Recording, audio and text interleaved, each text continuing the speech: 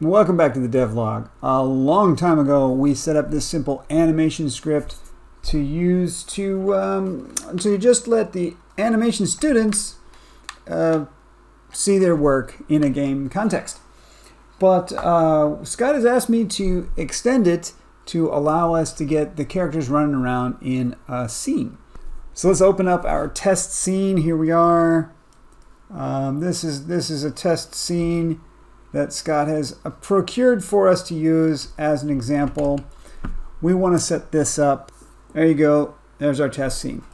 So what we're going to do is drop that same character into the scene and set it up with a more complete character controller. Okay, first step. I'm just going to grab the basic idle animation. I'll use the idle animation as a reference, and I'm going to drop that into my scene. I want that at the top though. And we want to put it in front of the camera. So let's put it here. Is that right? Let's do this. So I can see them both. Get a starting point for our character. Like that. Okay. Seems all right. Let's save this as a scene. Save as scenes, sample scene, sure, yeah, okay. All right, so there's our character just sitting there, and when we boot up, nothing's gonna happen because we don't have anything attached to this, this character. Next up, let's put in the character controller, and the easiest thing to do is just use the character controller.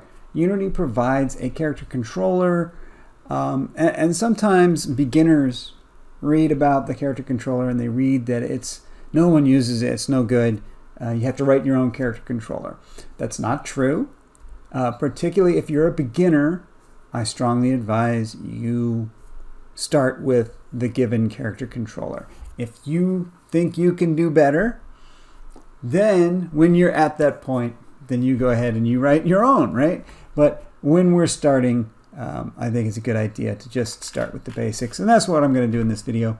So there's your character controller. It comes with a capsule. You need to move the capsule up until it's not intersecting the ground. The character controller is going to provide us with collisions to keep us from falling through the ground. It's going to provide gravity, but it's not going to provide for us the animation controls, and it's not going to provide the motion controls either on its own. We will need a script for that, and I have grabbed a script that I use from my mobile games class, just called character.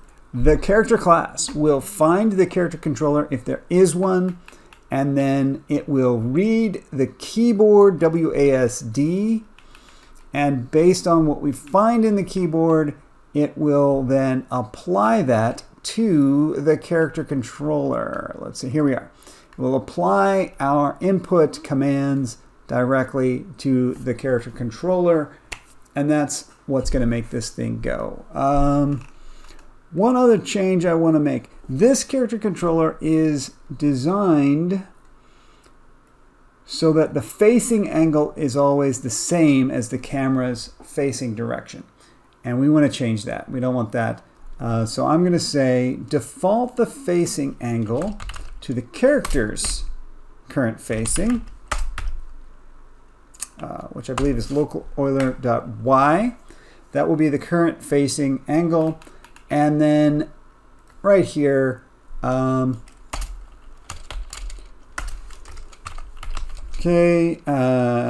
set the facing direction input, facing input to the direction of the input. I don't know. What I want to do here is I want to set the, okay, let's back up a little bit. I have here the character input set up as a class. Here's the movement command in world space. Here is a single angle for the Y rotation, the facing angle that I am commanding the character to go to. And by having these separate, I can create different sorts of character controllers very easily. I can either make it face the way it's moving, which is what I'm about to do, or I can make it try to face the way the camera is facing, which is the way it used to be, or it could be completely independent movement and facing, like, you know, Robotron or something. So what I want to do is change it so that it faces the direction of the move. And so minput.m facing angle equals mathif.red to dig, because I want it in degrees, mathif.atan2 of minput.move.z minput move.x. I think that's right. I always get these confused about which is which and whether it's positive that way or positive that way. Let's just try it out and see how well I did. Okay. Come on, you. There we go. That doesn't seem right. Let's see here.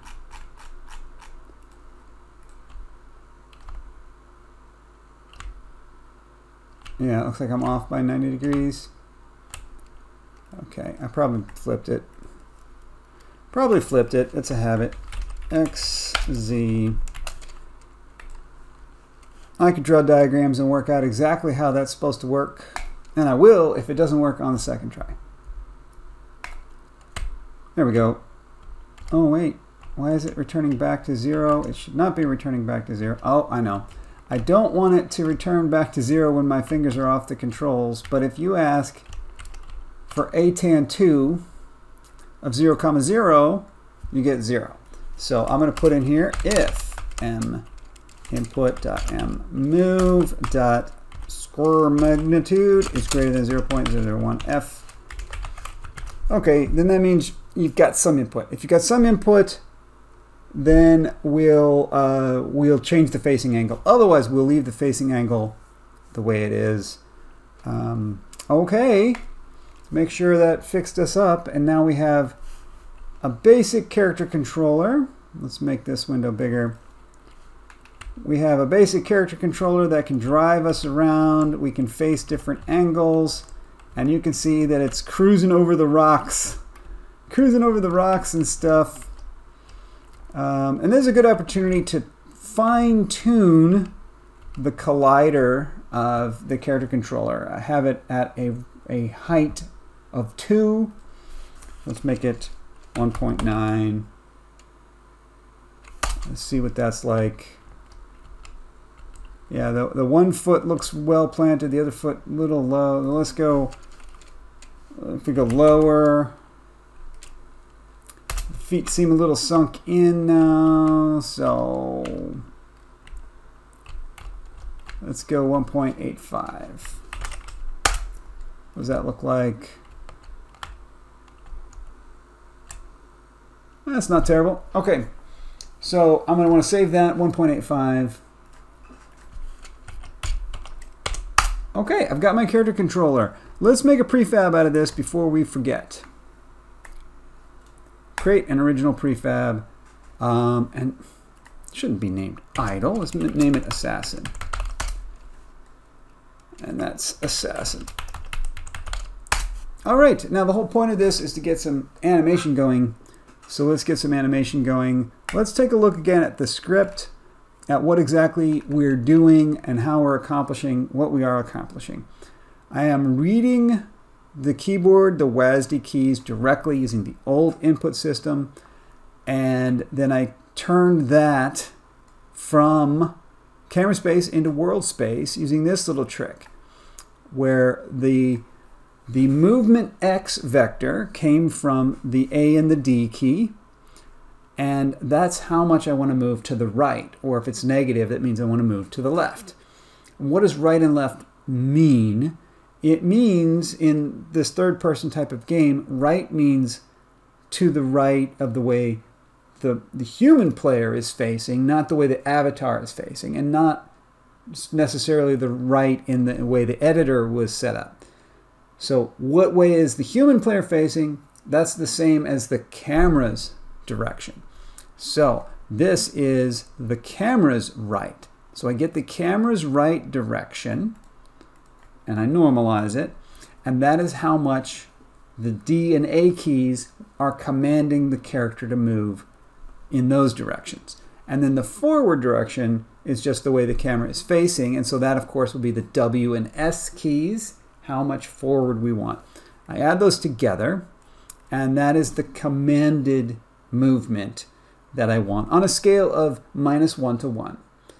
Okay, and then so this one I used my old friend Atan2 to calculate the angle based on the movement. So based on how much sideways movement and how much forward movement, I can create an angle. So if it's all forward and no side, then that is 0 degrees.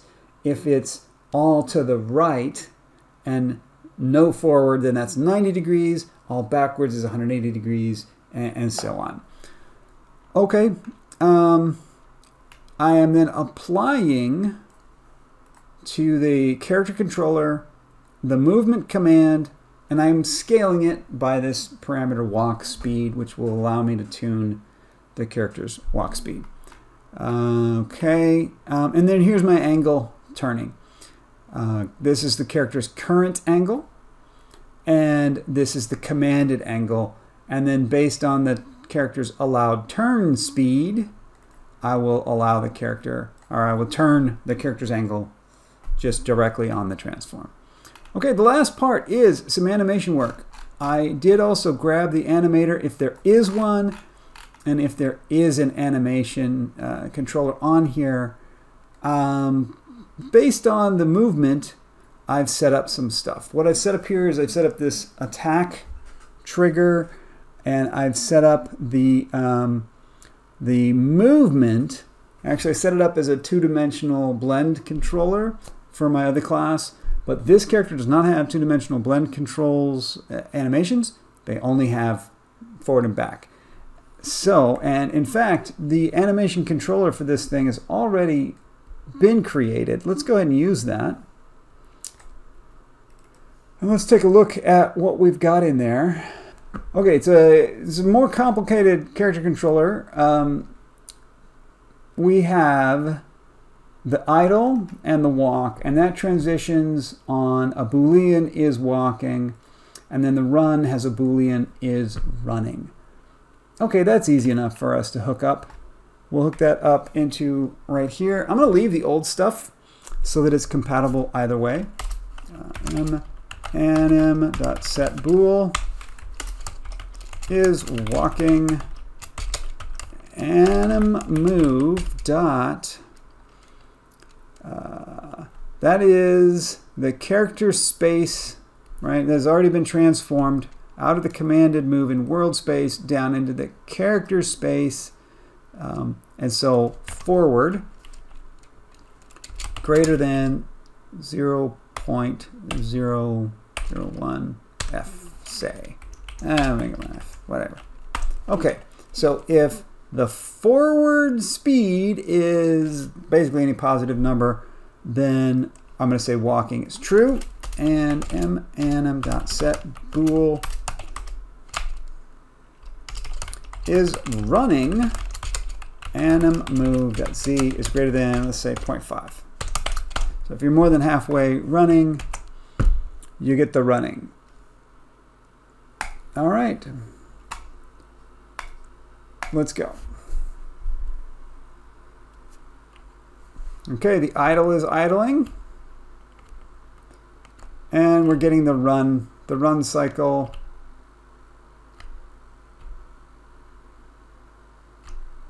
And doing a little bit of what I call Scooby-Doo. The feet are not staying locked. The character is sliding quite a bit.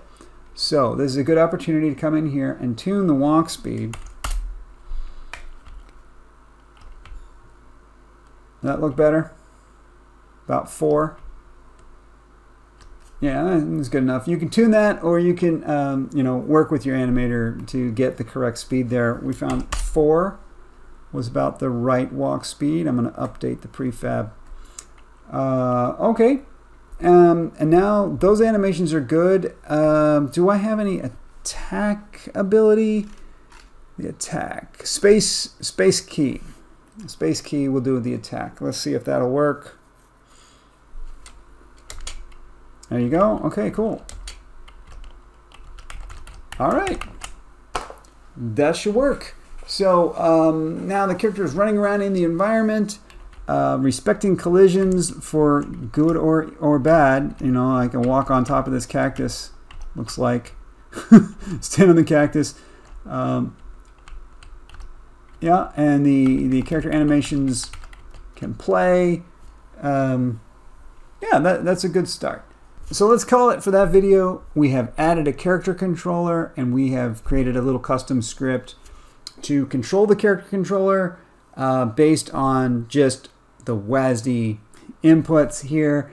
In the next video, let's take a little bit of a detour for this project and let's convert our little script to use Unity's new input system. So hopefully I'll see you all over there. I'll jump right into the new input system.